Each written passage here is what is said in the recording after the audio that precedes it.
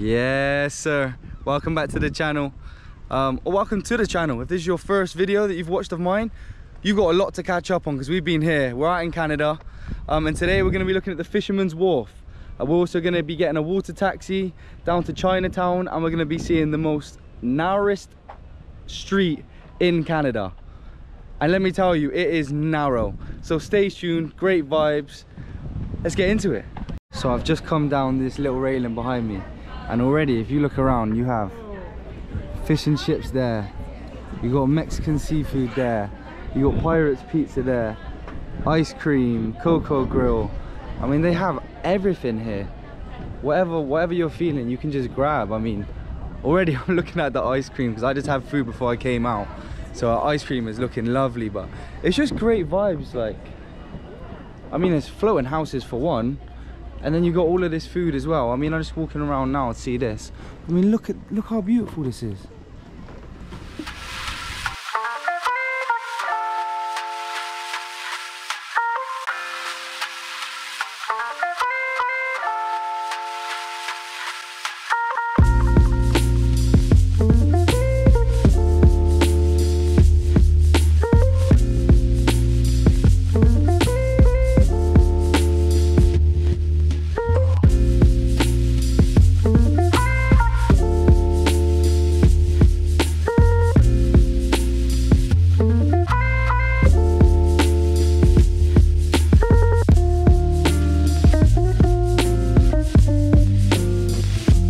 As you can see, some of these houses are absolutely beautiful, and they're literally just floating in the water.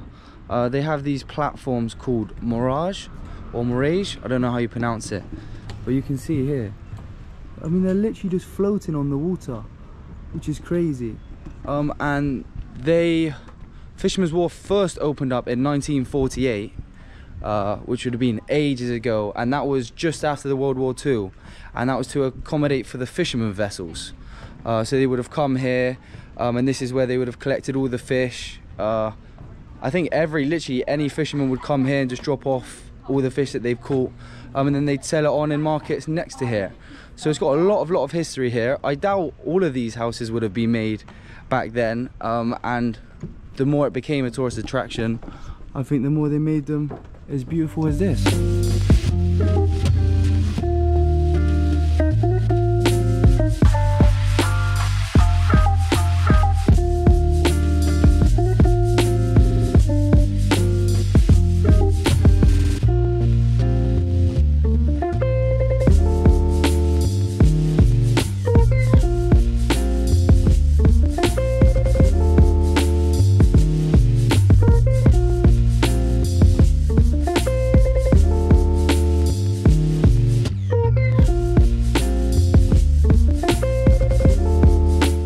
They are all amazing, yeah, but this is the cutest house I've ever seen. Look at it. Kindly admire and expect our home. It's so cute. It looks small, but I guarantee it's big on the outside. Look at it. Best house on the floating island.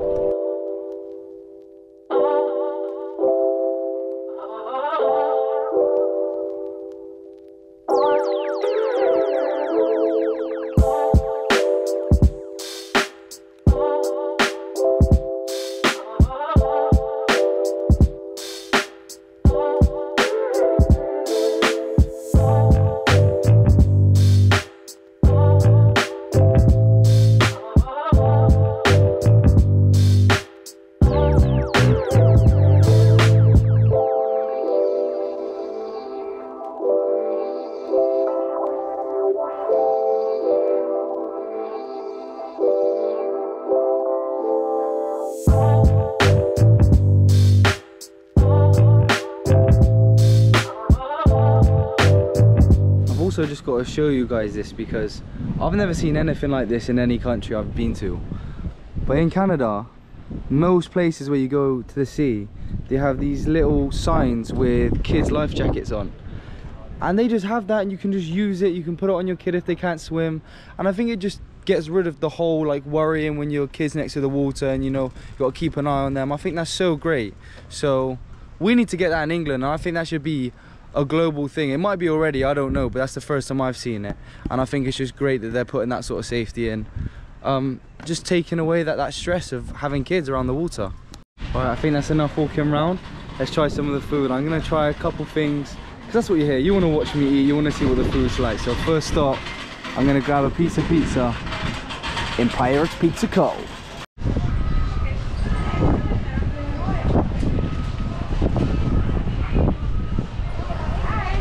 I've just sat down at a table.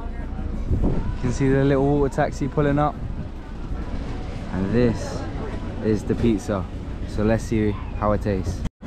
Now, I don't know if you can see, but I've put chili flakes and parmesan on it.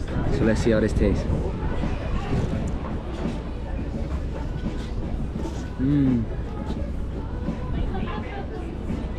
Really nice base. Cheese is perfectly cooked. I mean, look at this. The browning on this pizza is amazing. I'll probably give it, I mean, it's only a cheese pizza. They only have pepperoni and cheese, and I don't eat pork, so I could only get cheese. But this is a really good pizza. I'll probably give this an 8 out of 10. And I can taste the chili flakes as well. So if you're into spice, definitely add the chili flakes. All right, I'm on my last mouthful for the pizza. Now let's go and try a fish taco from one of the fresh fish shops on this floating place. Let's get it. I'm now outside of the fish store. He leads you into direction. And they sell fresh fish. They get caught here, and then they also cook it and sell it as well. So I'm gonna get myself a fish taco. They have a lot of fish there, so I don't know which one I'm gonna get. I might ask what the go-to is, but it's looking like it's gonna be the BC halibut, which if you've seen on one of my past videos, that fish was amazing, probably one of the best fish I've had. So I don't want to get the same, but at the same time, when in Rome, so I might have to be a BC halibut. Let's see how it comes out. Okay, and I just ordered the fish taco. I asked what one I should get, and the guy said it has to be a BC halibut. There's not really an option. So he's giving me the little vibrator thing, so I'm just waiting for it to come now. I found a lovely spot just in the corner. I come just by the boats. It's absolutely vibes around here. And we'll see what this fish taco looks like when it comes, but it looks like it's gonna be the boy.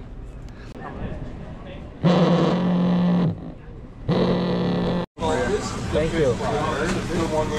Wow. Look at that. Let's get it in the sunlight. Wow. Alright, let's go see how it tastes. Can we just take in the seasoning on this fish right now? It is looking crazy.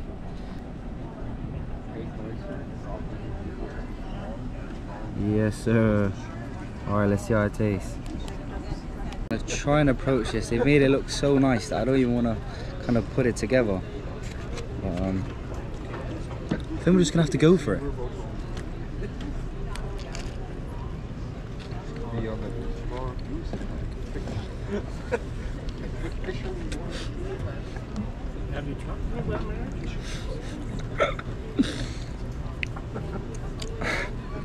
That is the softest, nicest fish I think I've had in my life.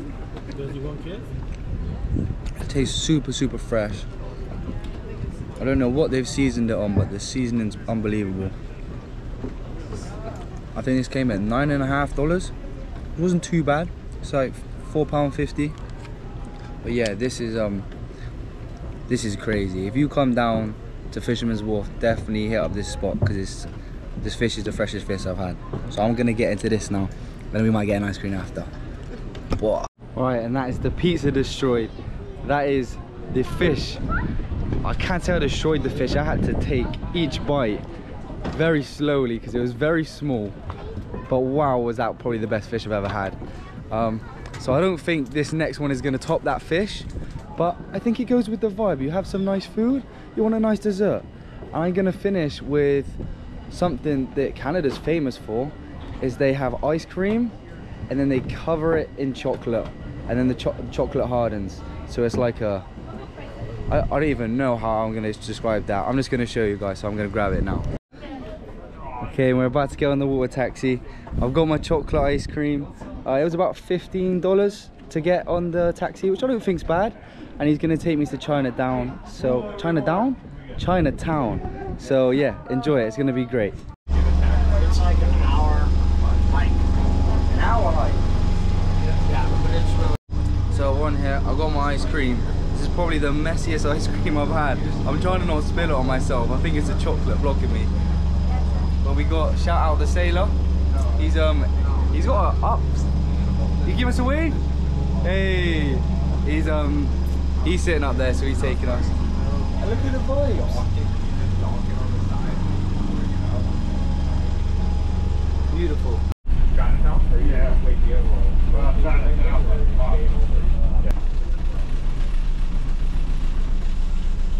You getting off of this one? I'm in Chinatown. There you go. Take Thank care. you, it was lovely meeting you. Thank you, what was your name? Jim, Jim? Thank you, Jim. you're You're welcome. amazing. Enjoy your visit to Chinatown. Thank you. And here we are, we've just got off at Chinatown. So let's go and see what the vibes are like there. I've heard it's really nice. And we also get to see the narrowest the narrowest street in Canada, which apparently you can't even put your arms out. So I'm interested to see that. Let's make our way to Chinatown.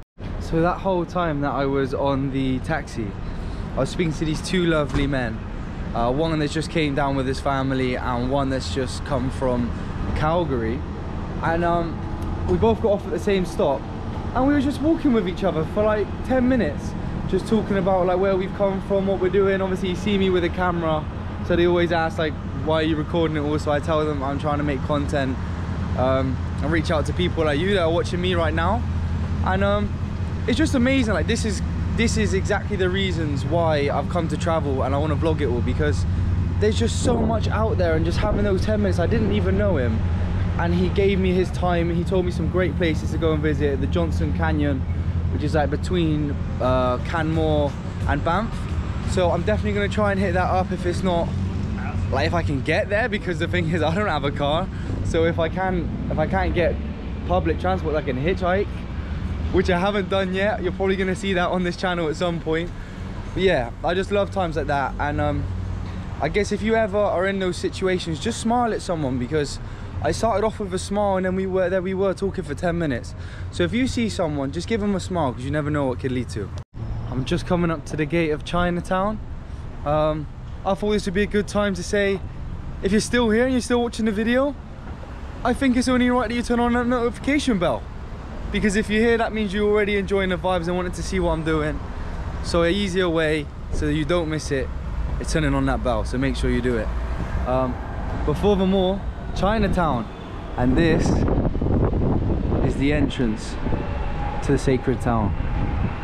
So this town is actually the oldest Chinatown in Canada and the second oldest Chinatown, the second oldest Chinatown in North America, bar San Francisco being the oldest.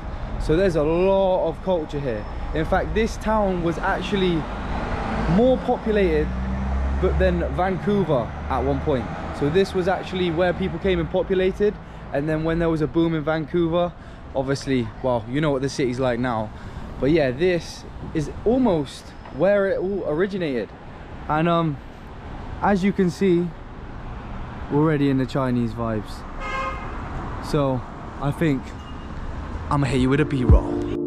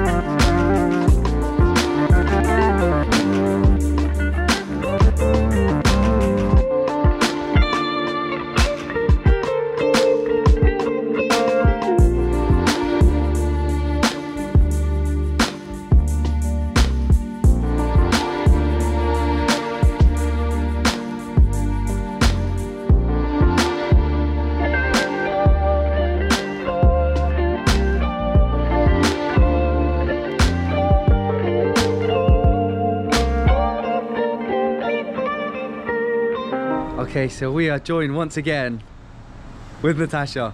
Actually, for the first time on this channel, I'm gonna have a cameraman, or camera woman, shall I say. Oh, yeah. So we've just come outside of the Fantan Alley, and I'm gonna hand you over to my camera assistant. Perfect. Thank you. So come with me, you can come with me. As you can see, this is very, I mean, I can't even put my arms out straight. So, do you know when this was built? I don't know. Probably the same time. But this is very, very thin. I mean, I know it'd be narrow, but like, one couldn't even do the splits. Not that I can do the splits. So if I could, I couldn't. This was actually massive. I feel so weird, I'm like talking to the camera. This was actually a massive place for gambling and drugs selling back in the day. Opium dens? Opium dens. It's still recording. Okay, cool. But now they've turned it into nice little shops, so they kind of got rid of the negative side of it and made it more positive. I don't know if you can see it, if Natasha's showing you in here. You can just see the nice little shops. It's vibes. It's vibes. I'm gonna take it back because it feels weird that I'm not holding it. Okay, we're back. Thank you, Natasha. But yeah, these shops are cute. Unfortunately, as you already know, I can't buy anything. So this is like window shopping for me. I'm like, oh, my mum would like that. Mum, there's a few things that you would like here. I know you're into this sort of style. I'm seeing some nice home ornaments. But yeah, this was Fantan Alley. So we have stopped in a dumpling shop because Natasha was hungry. You just seen how much food I just had, so I'm not getting any more food. But we love seeing food on this channel. So we've got the pork dumplings and the crispy chicken bao. Bosh. Let's see what Natasha thinks of these then. They made them so fast. They look massive. Wow, that looks flavorful. Yeah? Yeah? It's like sweet chili, like it's not. Sweet chili pork dumplings. I wish I could try them, but I can't. But Natasha says they're great, so that's all we need to know. Alright, and I think this is going to be the final spot for this video. And I thought we'd end it with somewhere that you can only come and get this if you come to this shop. Okay? Now, even I don't believe this, but I have tried finding another shop and there isn't one. So here in Chinatown is the only matcha shop that you can come and get a matcha tea in Canada. So without further ado, the matcha tea shop. So here we have Natasha telling us everything that even she didn't know about matcha. Lovely lady. Sorry, what was your name? Tiffany. Thank you. This lovely lady Tiffany has given me the ins and outs of a matcha tea. So it turns out I don't think this is the only matcha tea shop, but it very will be the original matcha tea shop. So go with the original matcha tea shop. She's making me a Uji fog.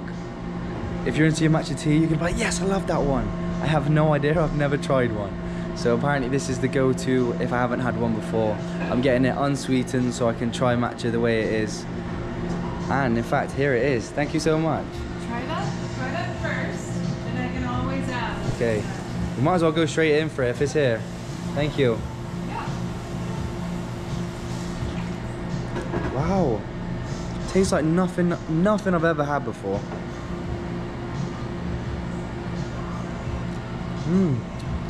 Tastes good for you.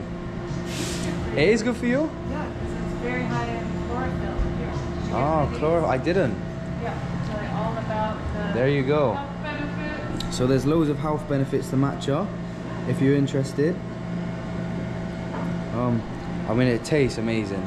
It just tastes healthy. You know when like you have something, you go, this is good for me? This is exactly what this tastes like. So I'm gonna enjoy this now, and I'll chat to you when I'm back outside. So we're back outside. I got my matcha tea. I asked for the complete original way to have it, so she said no sugar, no anything. And I don't want to say it, but it does just taste like dirt. I mean, it's super good for you, and I think I haven't had it at its best. Apparently sugar is a lot nicer if I have it with it, but I can't say I'm into it now.